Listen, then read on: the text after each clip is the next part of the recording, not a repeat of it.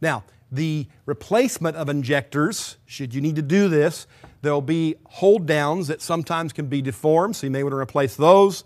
The O-ring on top of the injector and a secondary or a backup seal, sometimes called a plastic washer, that may need to be replaced, and also the Teflon seal at the bottom of the injector that goes actually into the cylinder head. There's a special tool, typically to get the old one off, slide the new one on.